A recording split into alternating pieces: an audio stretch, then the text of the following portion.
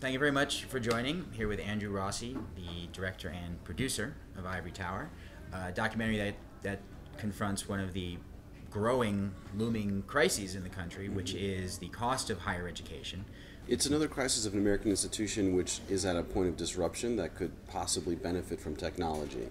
And so we explore that pretty significantly in the film.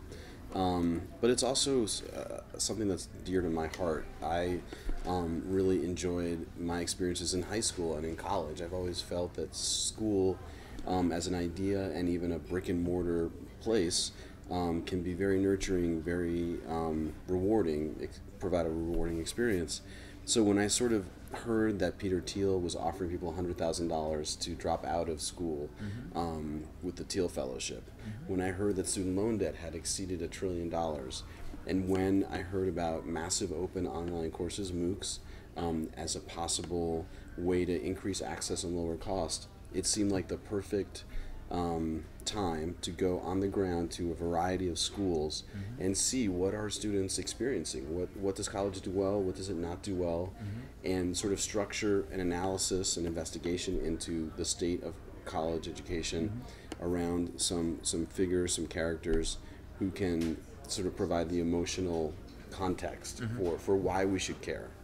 Why? Well, here's a question: why should we care? I mean, aside from my my premise, I mean, what is your premise of the purpose of a college education, and do we even need to think about the definition of college education, considering what population we're even talking about? Well, like your experience in college is a top tier school.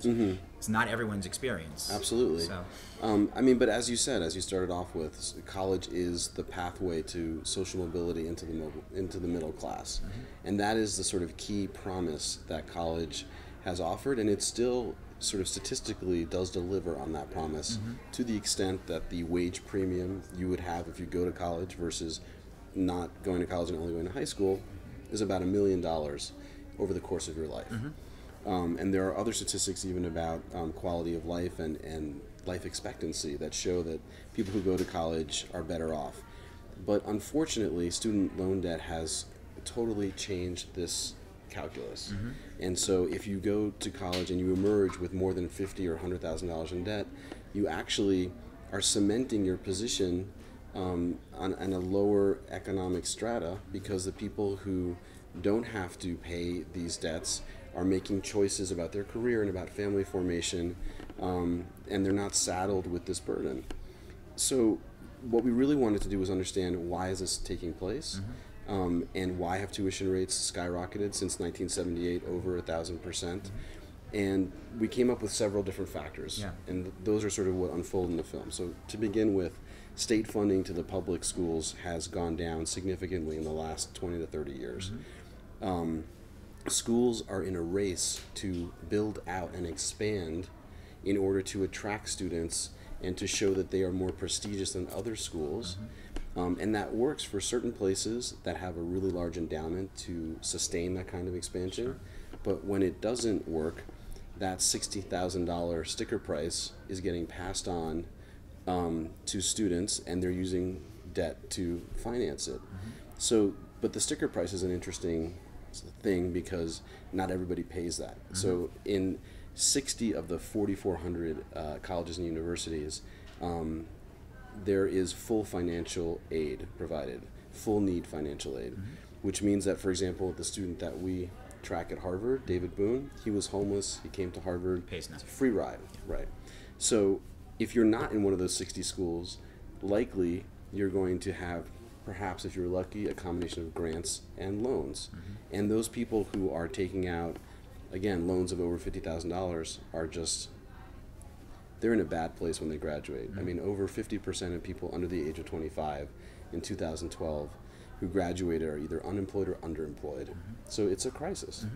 How much does the U.S. News and World Report rankings play in all this? It plays a huge role. The Princeton Review rankings, I believe Forbes has rankings as well. It's a race for prestige, which influences schools to build research laboratories to get higher rankings. Ever more luxurious dormitories, stadiums. I mean, many of these things in their in their conception are good. I mean, of course we want more research laboratories, we want more research going on, but then there's a problem also with professors who are concentrating on research rather than actually teaching students, in a culture, a dynamic in the classroom where people are sort of rewarding professors who create an easy class.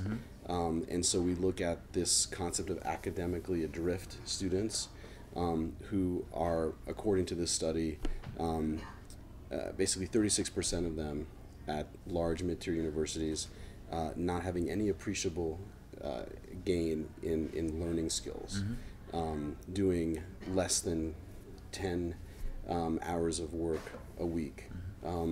Statistics that are really sort of shocking.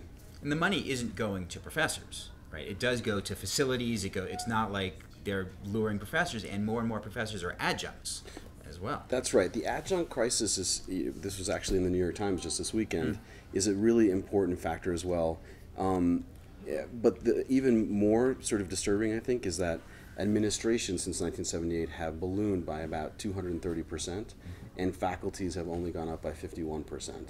So you see that a lot of the money is not going to teaching the students per se, but in building these massive campuses and then in managing them. Because of course, when you quadruple or multiply by 10 your infrastructure, you need people to manage that complex array of facilities and programs. It really takes, I think you have to look at an education as a consumer. I think people do more research when they go to buy a car, a computer, an MP3 player, than they do when they go look at campuses. They feel like they're doing research, but to look at the numbers, the employment numbers for graduates afterwards, they don't. A lot of people just think you get a stamp. You're now a college graduate, and you've go make money. I agree with you, and then in a certain way, I think that there's a little bit of a problem with that consumer mentality. So you're absolutely right that parents and students need to sit down at the dinner table and have a really frank conversation about what they can afford and whether it's right for a specific student, a young person, to go to school. Is that the way they learn or not? On the other hand, when you charge people so much money for school, they develop this consumerist mentality about their education.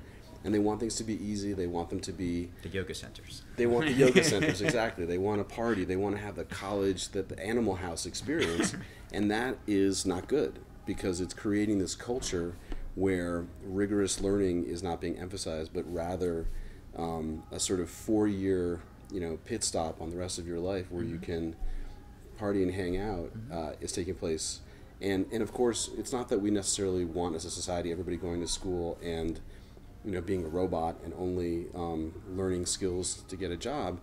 But I think that as a society, we hope that the sort of the lost years that college can represent are more about like self-discovery and character formation instead of just getting drunk or for 4 years. Right, and that's clearly a student mentality. That's not But I guess the argument that we see in the film is that when you charge so much and you base prestige on the building of the buildings and stuff, you're creating a culture where the student as consumer demands more and more of these products that are sort of necessarily separate from academic rigor and from self-discovery. Sure. But if you were just to play, if you're a student, you can go to Club Med and if you actually care about your education, you're going to invest in it and you're going to put in the work.